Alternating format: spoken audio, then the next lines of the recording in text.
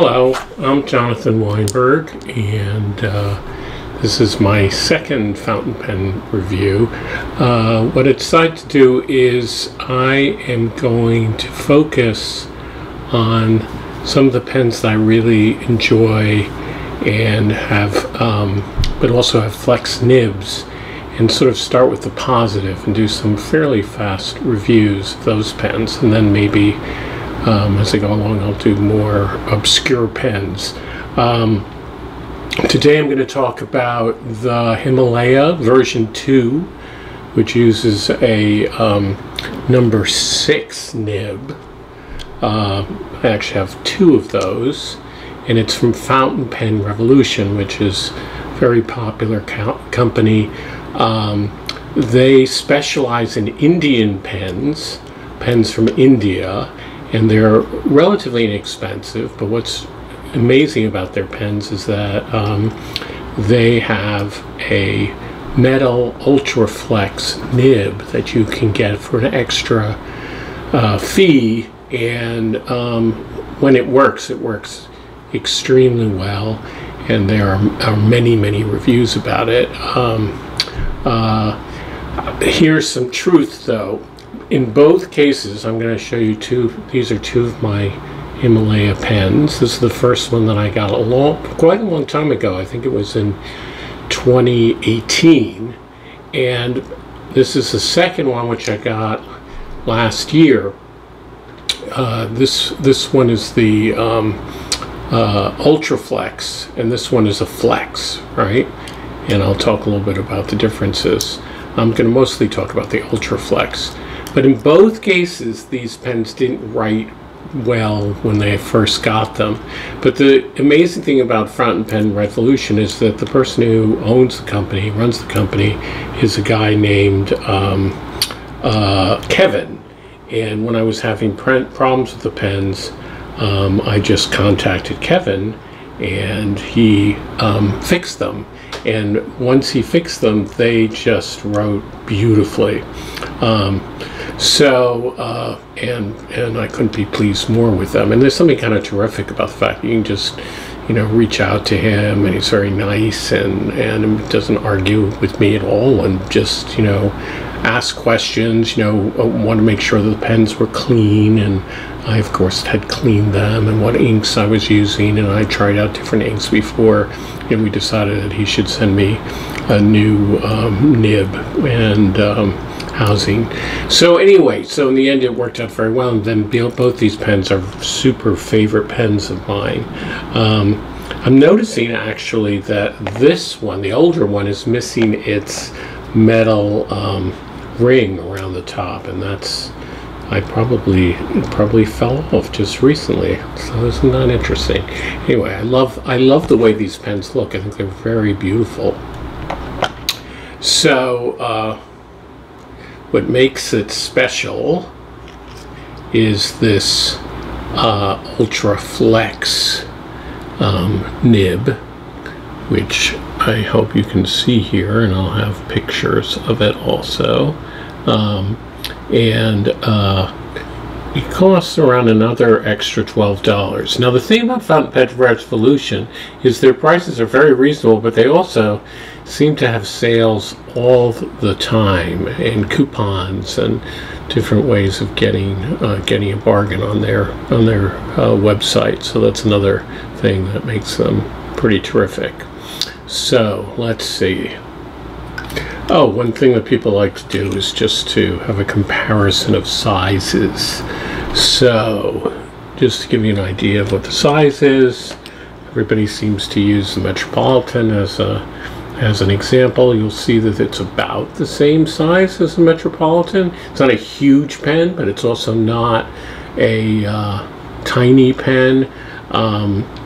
It does post very securely, which is nice, and it's not terribly heavy, but it doesn't, to me it doesn't seem cheap, and it has this very beautiful translucent resin, or plastic really, You know, the basic, this is one of the sort of classic designs of pens. It's based, I believe it's based sort of on goes all the way back to the Parco Duo, and their Conklin durographs sort of look like this. There are a lot of pens that look like this. All right, so I'm going to do a writing sample, as everybody does on these things. Let's make sure that you can see.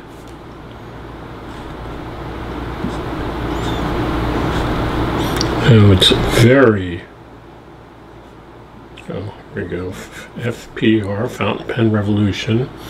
Once again, I'm using, I'm going to say it's the Ultraflex.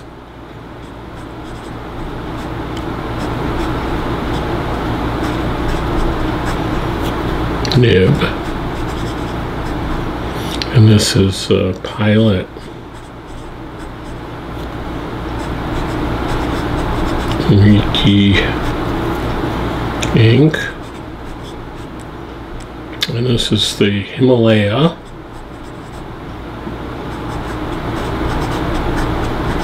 version 2, which means it's a number 6 nib.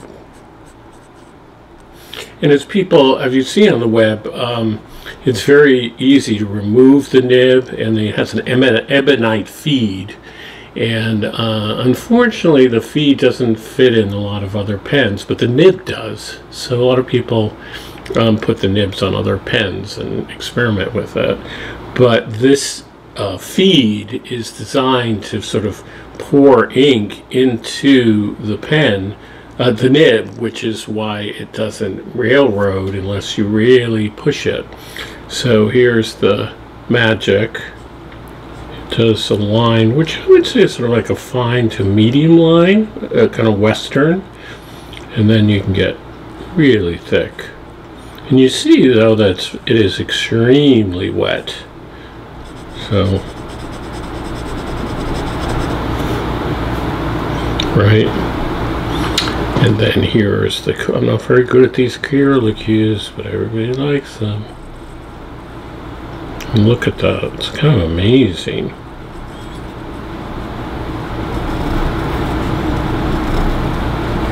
Alright, so there are some railroading as I sped up.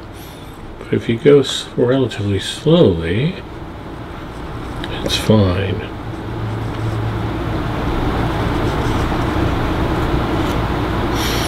Okay, and that was my terrible handwriting.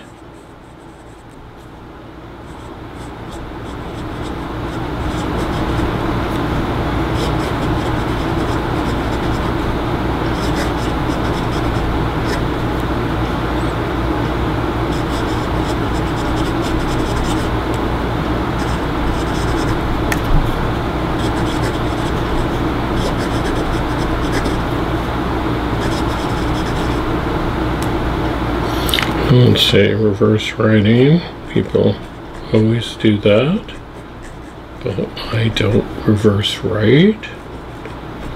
And you can do that because it's so wet. Here's some sort of thick cross-hatching light. Now the thing about this, which I haven't mentioned, is that it's incredibly smooth, which is not true of, for example, the Falcon Extra Fine by Pilot. Okay.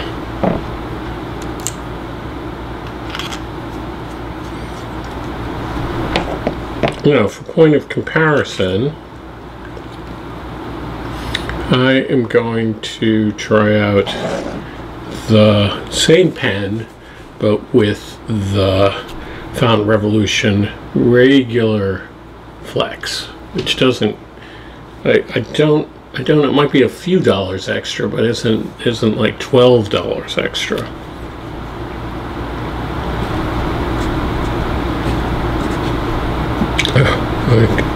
Exactly the same. So this is the flex nib.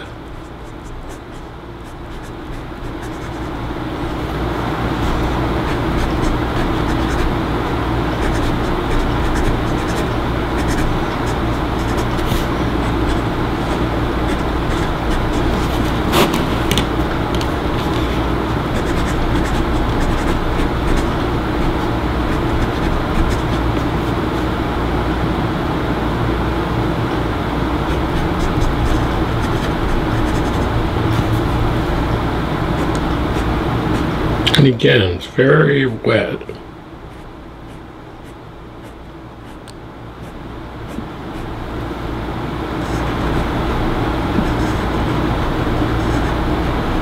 And you can see you're not getting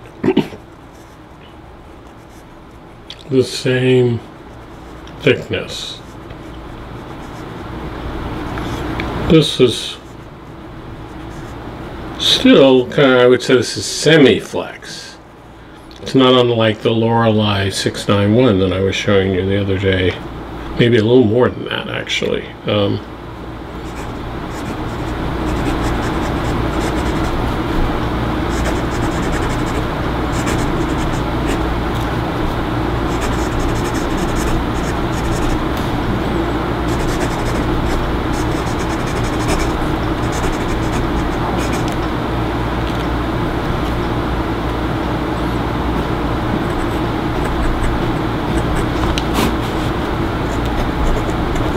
This is a little drier.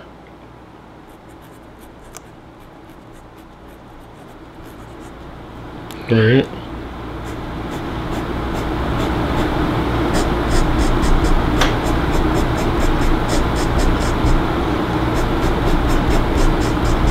And it's very wet. I forgot to do the wetness. Okay. But likewise, it's extremely smooth and pleasure. The whole pen feels very nice, at least in my hand. It's not particularly rough, and it's this very beautiful material. So I just, as I say, I just noticed that the band is missing. I have a feeling the band is somewhere in the house, which I'm going to immediately go look for it. Because I kind of, this is one of my first fountain pens I ever bought. I really love it, so I'm a little upset that the band has fallen off. I don't think that's a sign of the shoddiness of the workmanship. I think that's a sign of my lack of care, taking care of it, because I've really used this pen a lot over the years. Okay, now what I'm going to do is do a drawing with, I'm only going to drawing with the Ultraflex.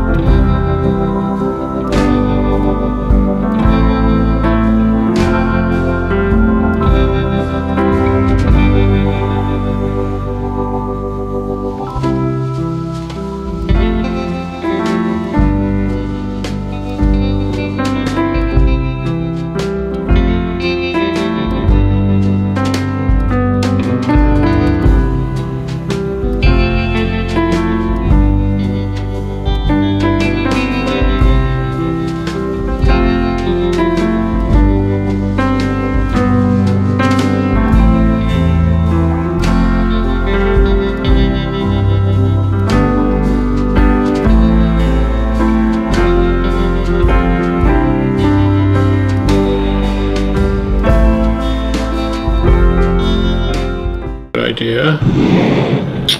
All right. Just to sum up, I think this is a really great pen. Oh, one other thing I thought might be fun to do would be just to do a quick comparison of some other Ultraflex or Flex pens that everybody has. So I just thought I'd do a quick sort of writing test. So let's see. Okay, here's the Ultraflex again. So this is the fountain. It's the Ultraflex nib. And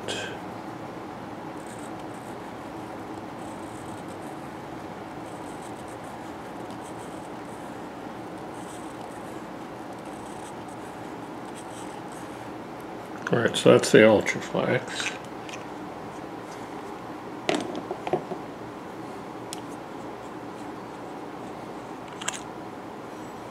Now this is the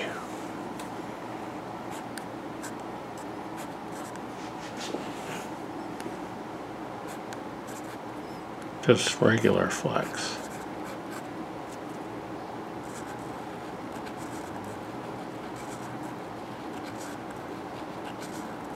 I'm pushing down pretty hard. Okay. Now,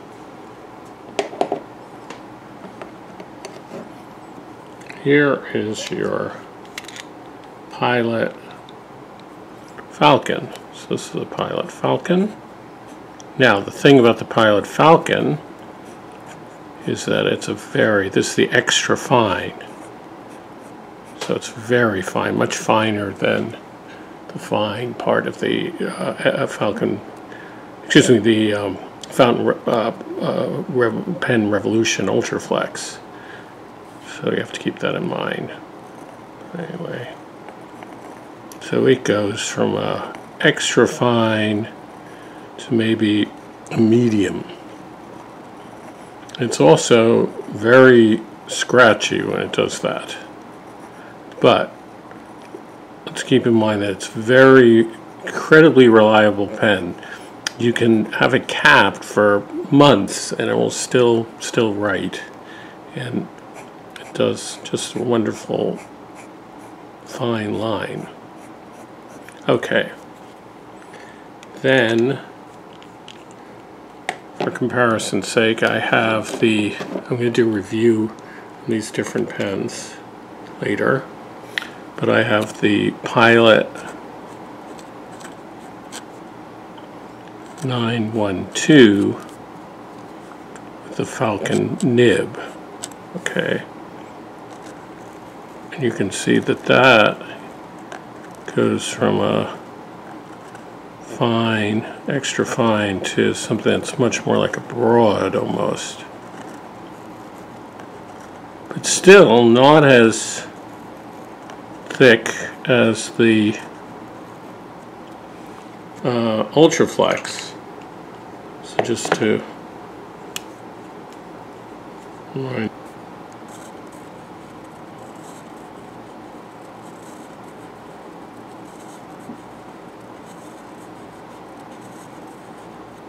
right, but the Ultraflex is really starting at a medium and going to almost like a double broad, while the Pilot 912 is definitely an extra fine that goes almost really to a broad, I would say, something like that.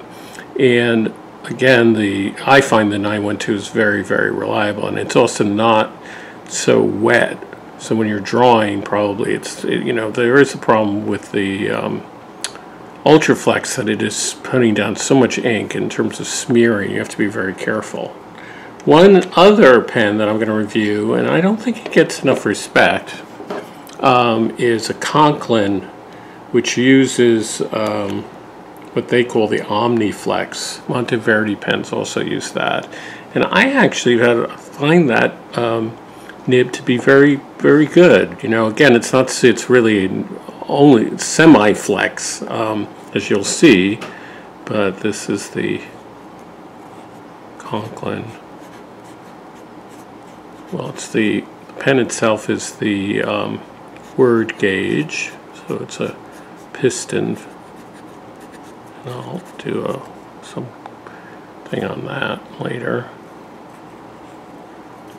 And see, and that goes from like a medium to to a bold, I guess. But I find it very, very reliable, and it's very smooth. So if we put that next to the Falcon Pen Flex, you can see at least not getting a huge amount of different widths. I'm getting quite a lot, and it's a nice pen to write with. All right, and draw with, actually. Okie dokie. That's it.